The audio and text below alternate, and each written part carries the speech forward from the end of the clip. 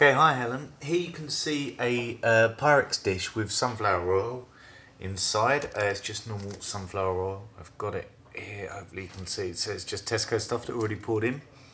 If I take a Pyrex test tube and place it inside, hopefully you should be able to see it because there's a different refractive index from the air inside it and the Pyrex and the sunflower oil. Now I'm hoping this will work. So I'm going to take some of my sunflower oil and fill up the inside, and let's see what happens.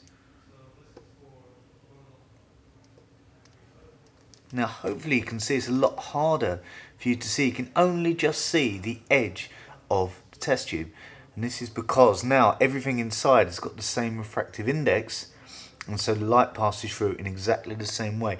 So you can see it's really hard to see the Pyrex. Now if I take it out, you can see there, very visible, put it in, becomes really hard to see apart from the air bubbles around the outside.